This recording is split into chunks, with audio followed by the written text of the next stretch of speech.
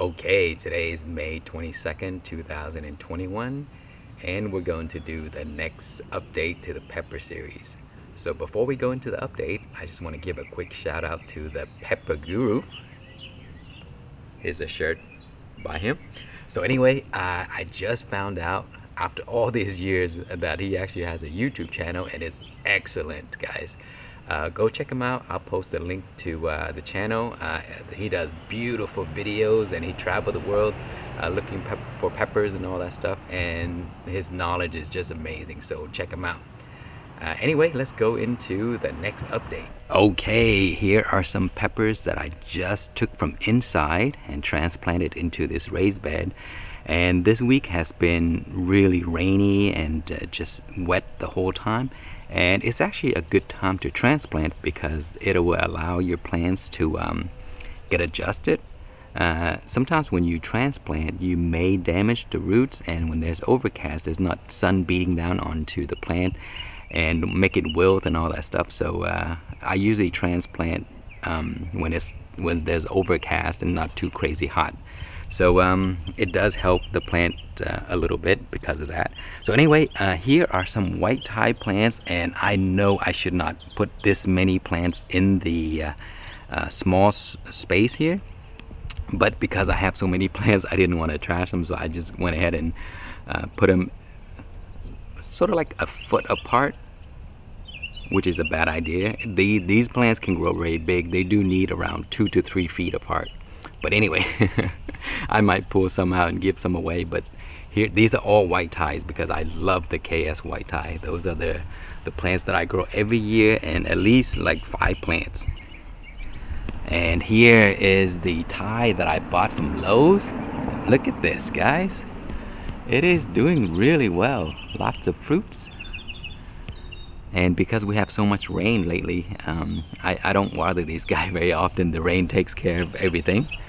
And my Habanero that I bought also is not growing very well because the soil is always wet. Do you see how yellow the leaves are? And when you notice this and look at the soil, it's always so wet. So if you see yellow leaves, check the soil. Most of the time it's because it's overwatered. And I have a few over here, also white Thai because I have nowhere else to put it. And you see all of those lettuce plants here? This was the spot where the lettuce were growing, so I shred them up, dig them out, and just use it back as compost or whatever. So there's one right here, my tobacco plant. These guys are gonna grow massive, so I don't know if I should move them or not, but we'll see in the future. There's another tobacco plant there. And I have a few over here as well. And these are orange flames. I have 4 of them. And again, I should not put them a foot apart. They should be more than a foot apart. I would recommend at least 3 to 4 feet apart because Chinense varieties can grow massive. And then I have the Jay's Peach Goes crossed with a Primo. And I got seeds from Peter Stanley. Peter is an excellent grower, guys. He has some amazing stuff. So most people already know him that grow peppers. But if you have not seen Peter Stanley, I would also post his channel. It's excellent resources for hydroponic peppers and many other things. Okay, and here I have a Houston white Thai. I got those seeds from Vincent on Pepper Lovers. Vincent is a collector of clusters and Thai varieties, so if you know Vincent, check him out, or if you don't know, check him out. He has all kinds of Thai varieties that are just really rare. And here is the, I think it's a StarrGazer, but we'll see. I lost the tag, and so I label it StarrGazer. I'm almost sure that is it. And look at this, guys. I have, these are QueeNhi. You see the white pods? These usually they don't grow very big, but because I grew them in a cup, and when I put them out here, they were already fruiting, and so I left it that way. So that's why it's kind of small. And there's another one over there. I may do a little trimming, take off the flowers. You see the flowers right there? This thing is like an inch tall. And here I have, this is the Sweet Linzo. Guys, these plants are looking horrible because of all of the crazy rain, and also because I have a lot of roly-polies that keep eating these things. So I'm gonna try to keep those things under control. See, they ate my StarrKis, actually the peach pumpkin. They ate the whole plant. So I need to replace it. I have backups. And here, this raised bed is going to be peach StarrKis, Scarlet Rose, and I may pull those out in the back, and I'm going to put a few lemon starburst in there.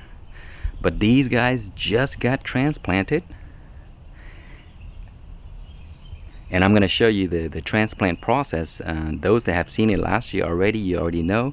But those that haven't seen it, it may be helpful for you this year. So follow along. And I have a few small baby ones here. These are Lingrias. These are awesome. I actually grew this one in hydroponic inside in a cup, you see. So once it produced the fruits that I need to get seeds, I cut it off and moved it out to here. So that one's gonna take off very soon. Okay, and here is the Chocolate StarrScream, the sweet one crossed with the Lingria. This is the larger one. And in the last video, if you have seen it, it was really small, and I kind of did some trimming to remove all of the flowers and stuff like that to keep it growing. And so it's actually picking up right now. This one is also picking up, but because there's just so much water, you see that the leaves are really yellow. And I forgot what this one is, but I threw some seeds in this container and it grew. So I'm gonna keep it there. This is gonna be a container plant. And the cool thing about these containers is you can pick them up and move them around, and also it doesn't grow too big because it's not too big of a container. Okay, so here are some of the plants that I transplanted a while back, and again they have been flooded with rain, so that is why they're not growing very well. Look at all these pods I have for this one here. These are the Lingria. And the pots are looking terrible, guys. They should look much better than this. It's just the rain is just causing so much problem. Okay, but I love these because of the stinger and the multiple different colors that it puts out. So when this plant is full size and big, you get purple, orange, green, a little bit yellow, and then red all over the place. And on top of that, you get these stingers on all of them. You see, it looks really crazy. I love this variety, so I should do a review very soon. You see, all of these have stingers on them. They're just amazing. And see these hooks right here? Very crazy looking. Looks dangerous and pretty at the same time. Look at that one. You can go fishing with these. So yeah, the review may come up in the future. And see, there's some of these transplanted, but they didn't grow very much. And this is the Pablano. I'm entering the contest with Chili Chump. Chili Chump, most people already know who he is. An excellent grower. He does all kinds of stuff like hot sauces, and he shows you guys how to do it and all that stuff. His videos are amazing, so if you have not seen his channel, definitely a must. But yeah, he has a Pablano contest, and that's the plant that I'm growing for it. And you may be wondering, what in the world is this thing here? And all it is just a mini compost bin where I put like extra vegetables and stuff like that in there to help to have it break down and feed the plant. So that's exactly what it is. And the lid is cool because it keeps things out of it. And here again, I have the same thing. You see, I put leaves and stuff, extra vegetables and all that. And here is the larger one. See, these guys are doing great. Look at that. And these are what are they? Lingria crossed with white tie. Oh man, these are gonna be super cool looking. And let me show you. See that? So all the lettuce and vegetables that I have extra in the garden, I cut them and I shred them up and I put them in here. Put a little bit of soil on top. It does help break down the stuff quickly. And the lid is just to keep the bugs out and all that stuff. And it's been feeding my plants and it's doing great. Okay, and here are the rest of them that needs to be transplanted. So we have some super pecans that we're going to transplant today. And I'm going to show you the process I use to separate these without breaking the roots. It's going to be the same even for the large containers or even this and those.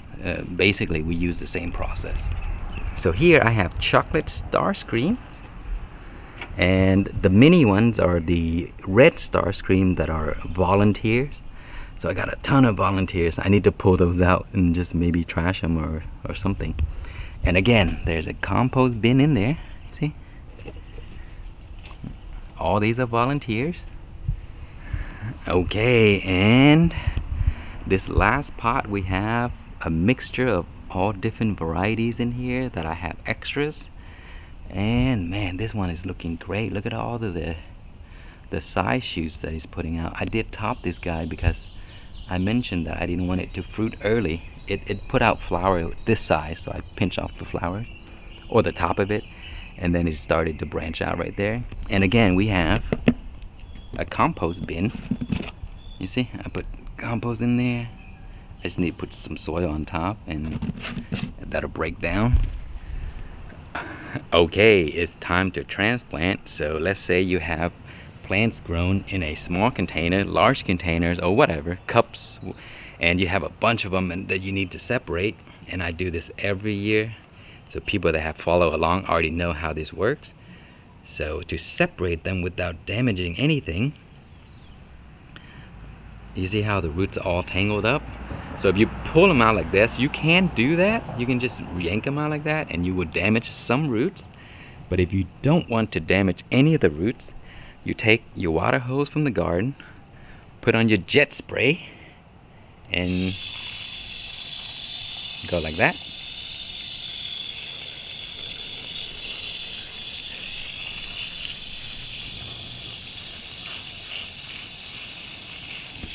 You see? So then they separate just like that. So spray water as you pull, because if you spray water as you pull, it loosens it up. It's like a comb.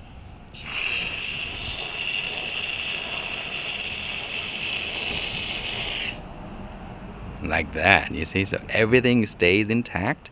So the less roots you damage, the better it is for the plants to get adjusted and start to grow very soon. So that is how you pull them apart, and then the planting process is easy. Just put them into the garden wherever they need to go.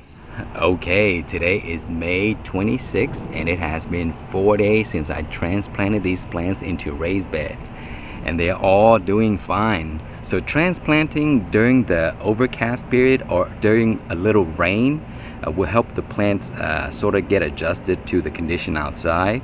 If you transplant them during the days where the sun is beating on them, like today is 88 degrees Fahrenheit and it's full sun all day. If you do that, and when the plants have been inside for all that time and you just automatically put them outside, they're going to burn and they may even die. So be careful. Always take your plants out for like 30 minutes or so and watch them, and then take them back inside if you see the plants are starting to droop or the leaves are starting to shrivel up and stuff like that. So don't just take them from inside outdoors immediately under full sun. It's not a good thing to do.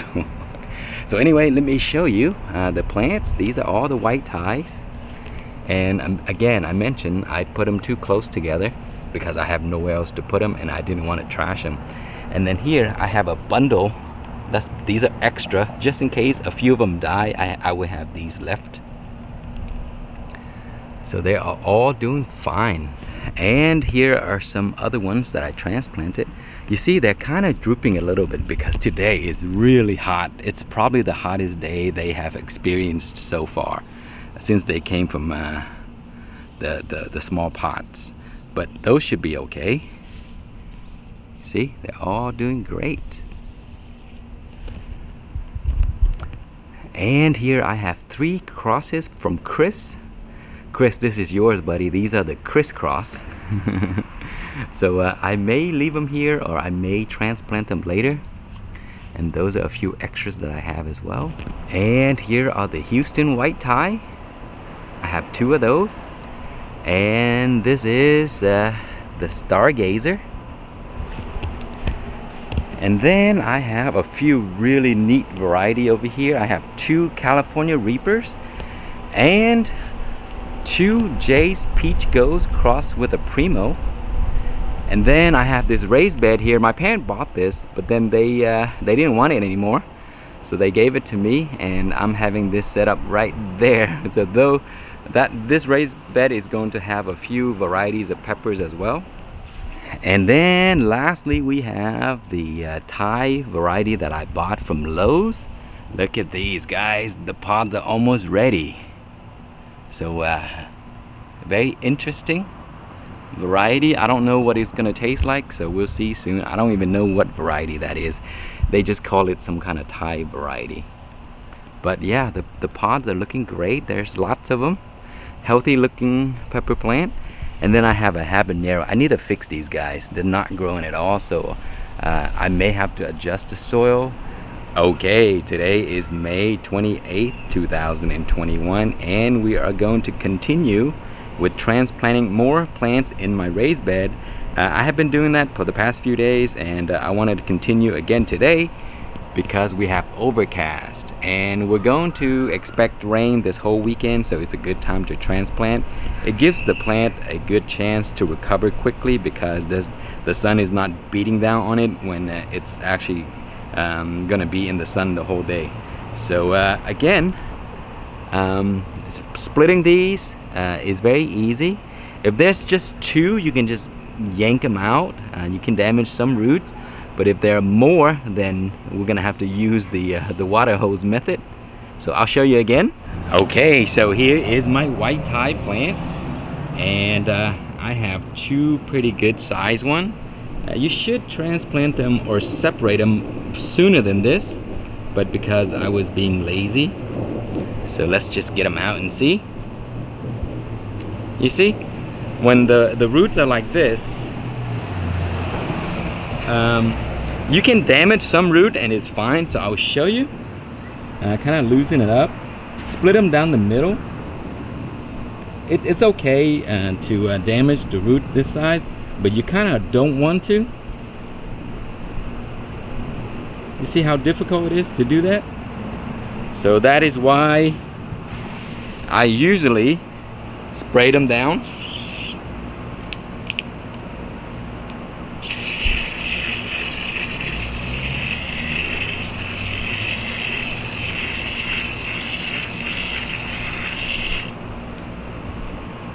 Okay, that kind of get them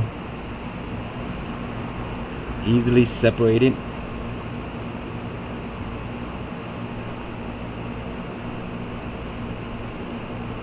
Like that. And the less you disturb the roots, the better it is for the recovery process. So this is another way to do that if you have too many plants in one container. Okay, next we have my Brazilian starfish. Wow, these guys are looking bad because I left it in a pot. At the bottom there's a container, and so it keeps the water in like crazy after all this rain. And too much water at the roots for a long period would cause the plant problem. So here we have 3, and it's harder when you have more plants, so the water hose method works best for me.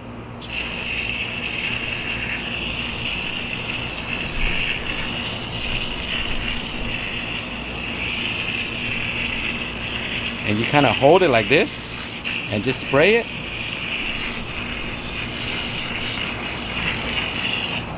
And there you have it.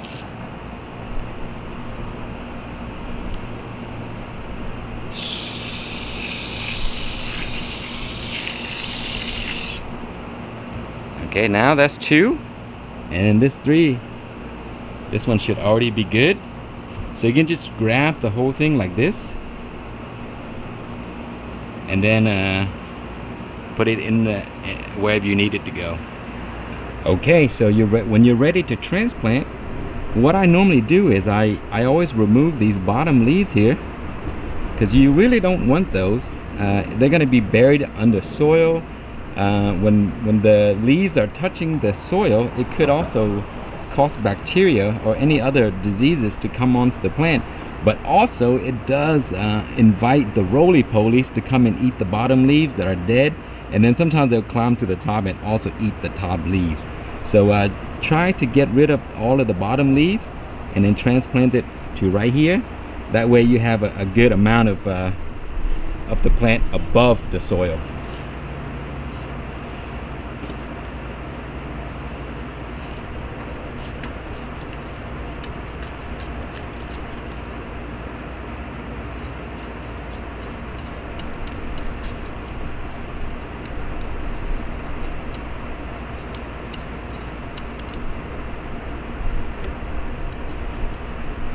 Okay, so once you're done transplanting, just give it a little spray of water to wash off of the dirt that may be on the plant.